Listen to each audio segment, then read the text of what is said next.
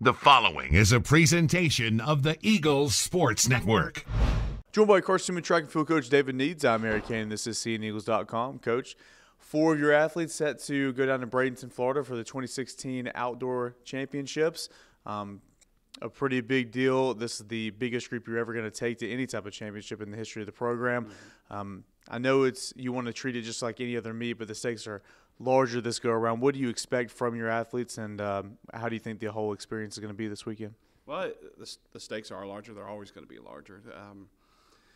As you take more people, we're excited that we have the opportunity because, like I've told 1,000 people, you're lucky if you get one, and the fact that we get 4, we're blessed. And then to know that in a certain situation where Kevin's the number 1 seed going in the 100, Tanner's in the top, he's 4th in the high jump, and Kevin's 5th in the 200.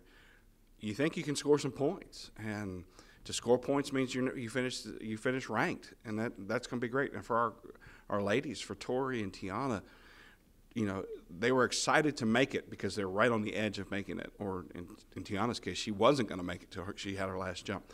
And so to be there now is kind of like that team that makes the playoffs in sports. It doesn't expect to be there, but kind of just catches the right breaks at the right time and then makes things happen. And I think that's what our ladies will do.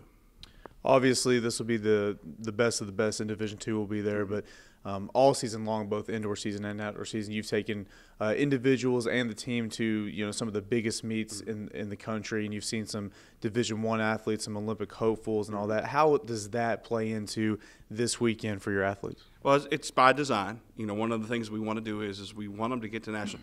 We went to the Penn Relays a couple weeks ago, and the idea to run in front of 47,000 people. We said this to the people that were there. There will not be a bigger stage than what you've competed on. Even at nationals, it won't seem as large. And so we've taken them to Jesse Owens. We've taken them to Greensboro. We've taken them to different places so that they can be exposed to the big meets so they can run big at the right time. In other news, the United States Track and Field and Cross Country's Coaches Association recently named Kevin Snead the track athlete for the Southeast region, the first honor of his career. Historic season, the 100-meter and 200-meter runner. What can you say about your sprinter? Wow. I don't know where to start with Kevin. Kevin is the fastest sprinter in Carson-Newman history. He rewrote records that had been there for quite a while, over 20 years, in some cases 30 years, some approaching 40 of just some of the best records in the 102. And not only did he break them, he shattered them. And so, but Kevin is one of those people we talked about. We took him to the big meets. We took him to Ohio State. We took him. I mean, he earned a trip to nationals. We went to the Penn Relays. Kevin doesn't shy away from running against the very best. In fact, it motivates him to run better. And that's what you want in a sprinter. That's what you want in an athlete. You want somebody that is hungry to run against the very best. You mentioned going into the outdoor championships, he's going to be the number 1 seed. What does he need to do to, finish in that number 1 spot, come up with a good ranking towards the end? Well, we would like to say, hey, he needs to run. He needs to run what he has been running. But Kevin's got a little bit higher aspirations. His goal is to hopefully make it to the Olympic trials. And if he runs about 2 100s better with the right wind, he can do it. And so we're not going there to say, all right, hey, let's just do what we've been doing and we'll be okay. We're saying, hey, let's take it another level. And he and I have been, in our work and our contact, it's not about just maintaining. It's about being the very best he can possibly be at the right time.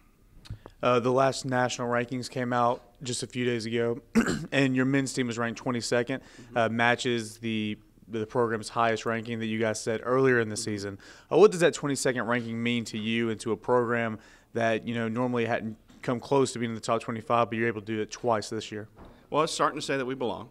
It's starting to say that we have the kind of athletes. And when we decided that we were going to dedicate more money to scholarship, when we decided that we were going to take this program to the next level, the president, the athletic director, the coaching staff, we decided that we were going to recruit athletes that could compete on the national level. By having athletes that can compete on the national level, you're going to earn a national ranking. and we've earned a national ranking. To be 22nd, which ties the highest that we've ever been from earlier this year. The positive in that, too, is the worst we've been this year was 42nd. Before this season, the highest we'd ever been is 42nd. So our worst this year is as good as our best ever a year ago. And so we're moving in the right direction. Now, if we just stay as a 20 to 25 program, then we're maintaining. And I learned enough from Coach Sparks and other great coaches here that you're not trying to be just a good program. You're trying to be the best program. So our goal is to continue to be better and then eventually be the best. Well, congratulations on the ranking, and best of luck to you and all 4 of your athletes who are competing at the Outdoor Championships. Well, thank you. He is Carson-Newman track and field coach David Needs. I'm Eric Cain, and this is SeeingEagles.com.